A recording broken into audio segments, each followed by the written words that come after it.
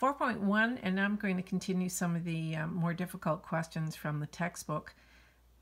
Number 7 is a question that shows up a lot throughout the textbook where you have to find variables of a function that satisfy certain qualities for the function.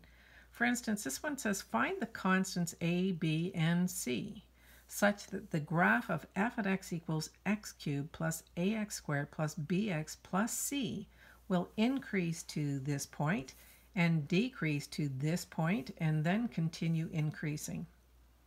Okay, so that looks pretty difficult, doesn't it? And a lot of students look at that and say, I don't know even where to begin. So what you want to do is, first of all, look at this equation. It's a cubic function. It said it's increasing to this point and then decreasing and then increasing. So in other words, it's just basically a cubic function that's doing this, right? It's increasing to minus 318, decreasing to 1 minus 14, well, probably much lower, and then continues to increase. So that's all it is. So these 2 points here, this minus 3 and 18 and 1 and minus 14, they're telling you that these are maximum and minimum values. So this is a maximum and this one's going to be a minimum. So what are we going to do with that? You know that if you are at a maximum or a minimum, then there will be a horizontal slope there, and that slope is going to be 0 for the tangent at these 2 particular points. So minus 318 is a max,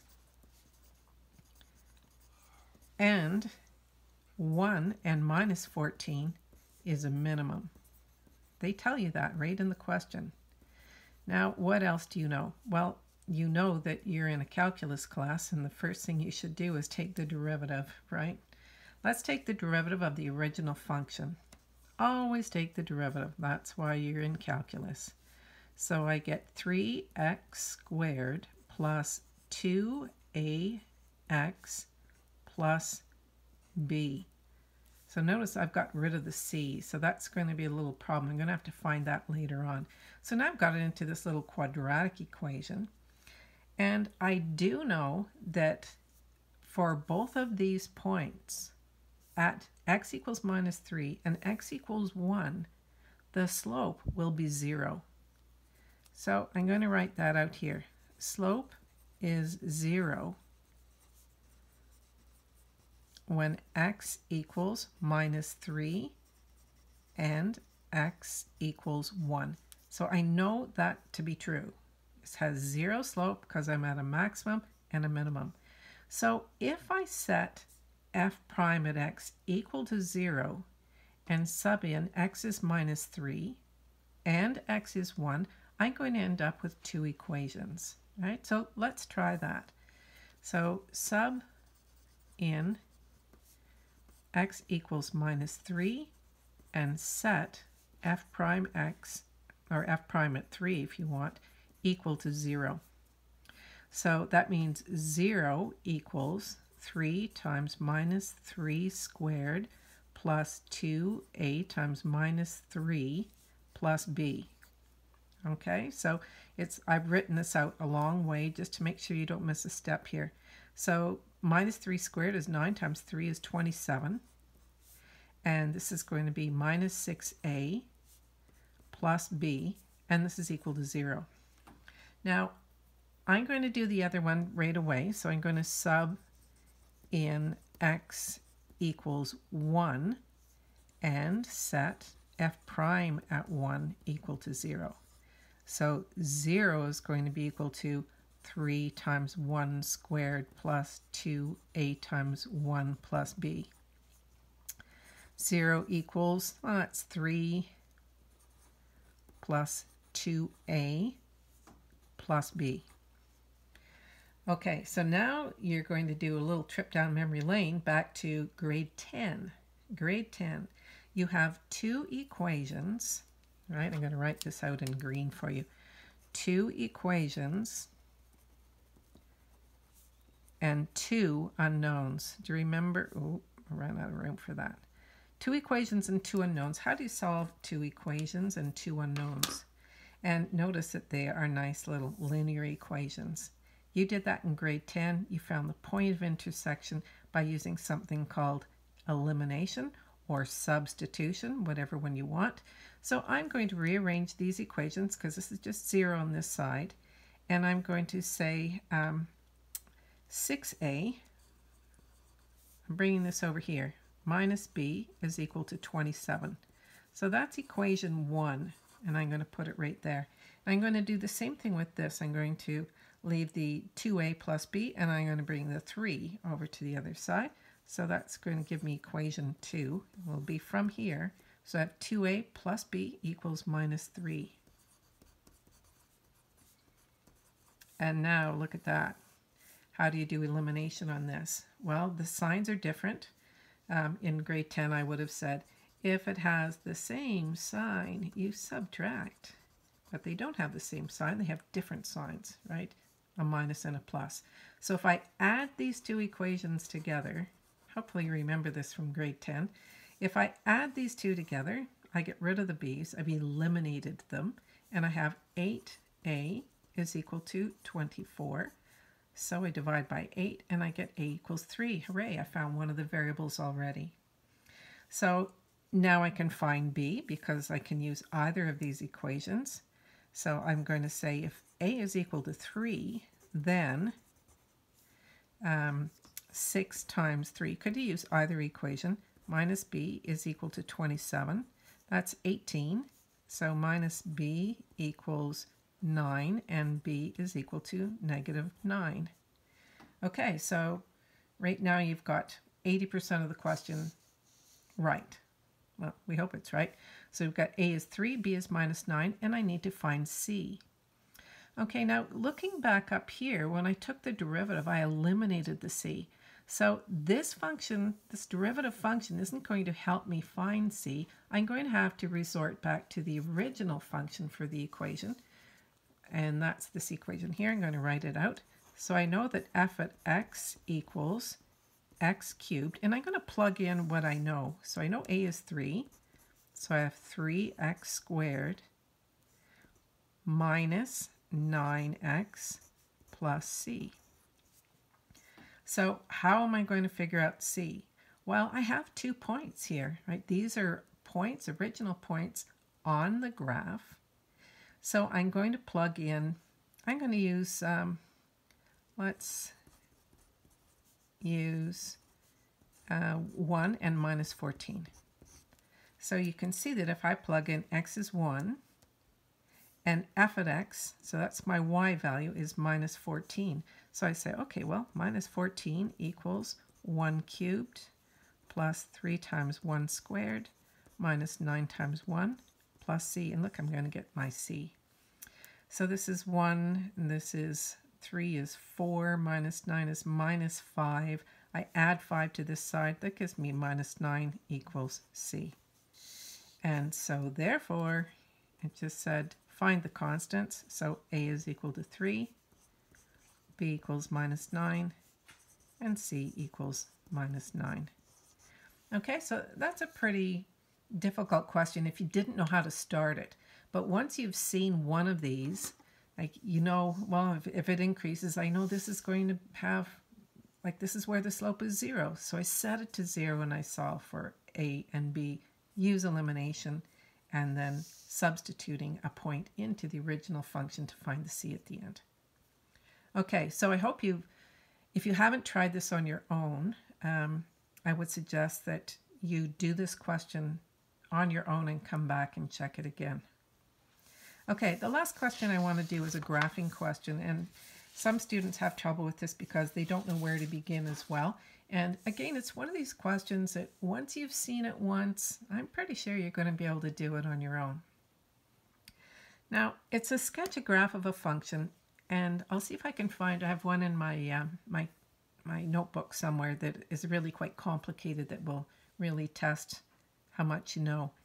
That it's differentiable, so that means it has to be, there's no cusps, there's no asymptotes, it's differentiable for all values of x, and it says f prime x is greater than 0 when x is less than minus 5. Okay, let's translate that into English. Get it out of the math lingo here. What does it mean? F prime x. So that's the slope, right? This means slope. Slope is greater than 0, so I'm going to write slope positive when x is less, I'm going to put words here, less than -5. Okay, f prime x is less than 0, so that means slope is negative between -5 and 1. F prime at -5 equals 0. So that says the slope is going to be 0 when x is -5. So that means this is a critical value. Right? It's a critical value. It has 0 slope there. So it's either a max or a min. We're going to figure that out in a minute. So 0 slope means critical value. So it's going to be a max or a min at x equals -5 and x equals 1. And finally, this is the one they should have put first, I think, because it says f at -5 equals 6. What is that? What is that telling you? It's telling you it's a point, right? So this is just -5, 6. That's a point on your graph. And this is a point on your graph, 1, 2. When x is 1, f at 1 is 2. So this is x, y. Okay, so this thing, I think, was what you should have found first. So -5 and 6. There's -5, 6. I put that on my graph. And the other one is 1 and 2. And I know that there's 0 slope here. So it's either a max or a minimum. Now it says it has positive slope when x is less than -5. So positive slope means it's increasing to this point. And then it has 0 slope. And it says it has negative slope between here and here. So that means it's coming down to here. And then it also says it's still going down when x is greater than 1. So it comes down and then it goes down again. So this might be a point that you haven't seen too much of before because it's kind of one of those wiggly ones. And I'm going to show you exactly what that means. This is what we call a triple root, right? So note that in this case, there was no change in the slope. So it was negative slope and it's still negative slope. Negative, negative, but it was positive on this side. Let me get a different color. So we had positive slopes on this side. We had 0 slope here. And we had negative slope all the way down here and still past here. So we didn't have negative slope here. We had 0 slope. And if you think of a function, do you know a function that has a 0 slope like that? I'm going to show you one that does, if you haven't seen it before. And it happens to be y equals -x cubed. So -x cubed has 1 0, right? 0. It has a triple root here. A triple root means it's coming down like this. It actually has 0 slope in here, and then it goes down. So this function, if I asked you what the degree is of this function, you should be telling me that this is a quartic function, because this is a triple root here, triple root, and then you also have a single root over here somewhere, right? A single root. Well, it's going to cross the axis, but if there's a potential for three roots here, 1 root here. So this is just like a shift up, right? So it's a quartic function. Quartic. And quartic means degree 4 or 4th degree. Okay, so I just wanted you to see this one because sometimes students get confused. Well, how can you have negative slope and then negative slope? And conversely, you could have also had this as y equals x cubed going this way. So if you found the critical value here, let's do that really fast. Let's call this y equals x cubed. and y prime equals 3x squared. So critical value, you'd say 0, right? X equals 0. So if I put this on a number line and I called this y prime and I put on my 0, critical value is 0. X equals 0, sorry. And if I went to the left of this, I would have positive, and if I went to the right of it, I would have positive. So positive slope and positive slope. So this is neither a minimum or a maximum, either, am I still on the page here? Min or max. And it's also called, a point of inflection. And we'll get more into that. I'm just going to write POI here.